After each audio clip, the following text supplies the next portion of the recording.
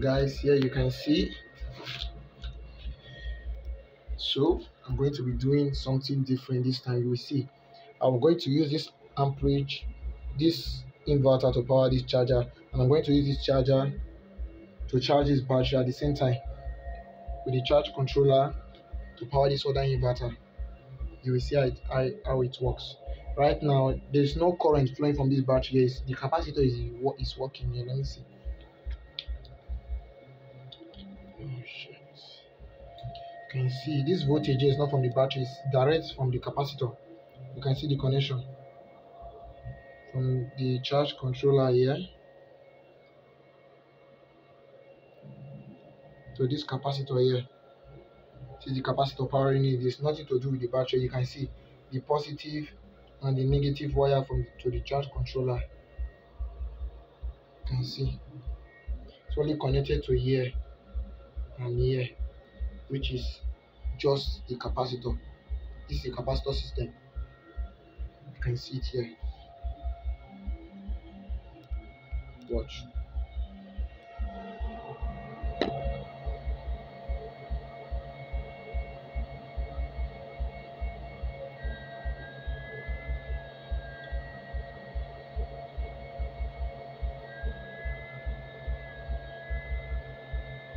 It has nothing to do with the battery. It's the capacitor powering it. The capacitor is the one doing the work.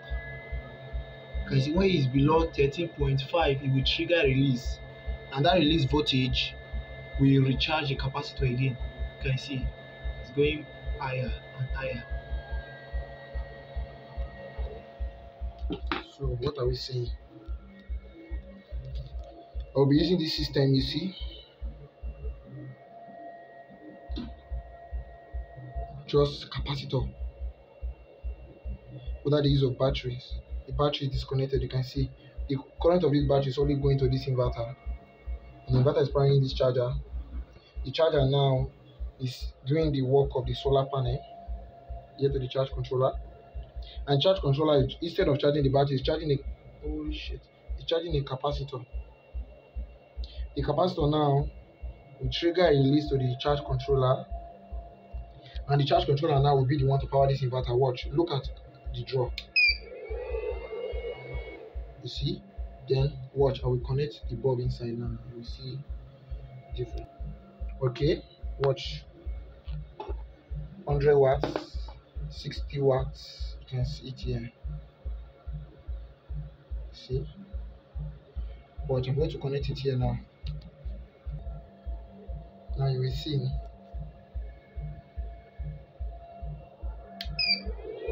Look.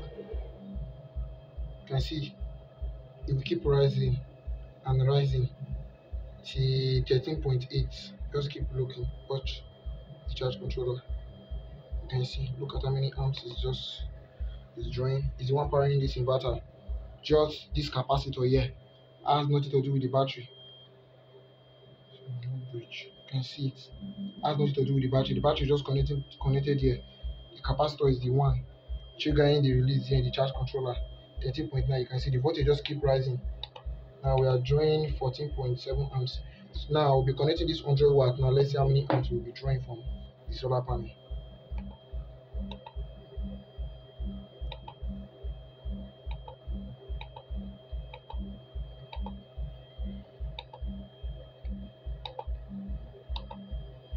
You can see it will keep rising. So see, there's no voltage, there's no draw. There will be it will not trigger any more release except there's a draw from the input. Then the capacitor is a 16 volt capacitor, 16 volt capacitor. So when there's a trigger in the release in the voltage, a reduce in the voltage, the capacitor will drop from 16 volt up to 13.8. Then the panel, the charge controller, will trigger a release from the output voltage to charge the capacitor back. Now let's change this bulb. Okay, now the 100 watt bulb is there. Now watch the voltage. You see? Watch. Let me do it again so you will see. You can see the voltage is very high. You see the controller is see passing voltage here, but The capacitor, yes, is back. We see the voltage will keep rising up to 13.9. Now let's see how many amps. 8.3 amps. And the 100 watts is drained from the inverter. Then this inverter from the capacitor. Just the capacitor is the one powering this thing. So it melts, the rubber.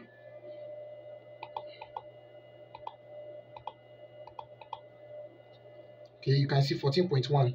The more draw from the input, the more higher the output will be. You can see it will keep triggering a release in the output voltage. Then the output voltage here will power the charge controller. The charge controller now will be sending the current back to just this capacitor here. This capacitor is the one doing all the works, powering the bulb. Holy shit, it's getting too hot. I see smoke. It's burning. It's burning. You can see 12, 13, keep going higher. You see, it's a very fantastic discovery. That means there's a means of energy storage. This shows us that we can store energy without the use of a battery. All we just need is a capacitor. You can see here just an ordinary capacitor. It's not a super capacitor. You can see just a capacitor, a 2200 UF microfarad, 2200 UF, yes, a 16 volts, and there are 6 in number. Just this 6 has enough power to trigger release it. Oh, this thing will melt this rubber. Oh shit. You can see just this. The voltage will keep dropping. It will keep dropping to 13.8.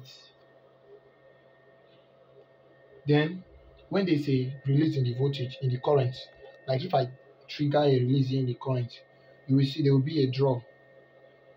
Instead for the capacitor to run out of voltage or current to fall to low, I mean, it will only keep getting higher and higher. I hope you understand. The capacitor here you can see is drawing nothing now from the panel, which there's no solar panel here. We are just using a DC to DC converter and the battery powering the inverter. Then this working as a solar panel, power the charge controller. Then the charge controller now power the 16-volt capacitor. Then I tap another current from there and give me an output. If there's any draw from here, the draw will only increase the voltage, will trigger a release, which will only increase the voltage. So what are we going to do now? Let's see. You can see the voltage from the capacitor here. Let me put it away so you can see it again. You see?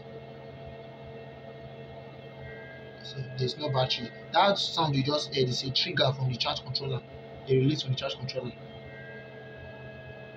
And the voltage will keep going higher from 13 volts to 14.2. You can see how useful this project is. If we on it again, you can see 13.8, right? We'll fade draw, there will be a draw. Let me connect the bulb first so you can see it.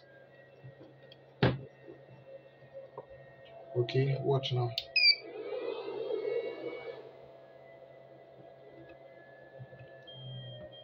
Watch. Wait.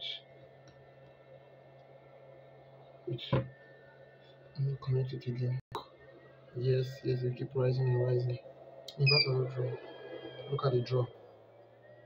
Because battery, you can see. Okay, there was a bridge here. So that's for today. Bye. See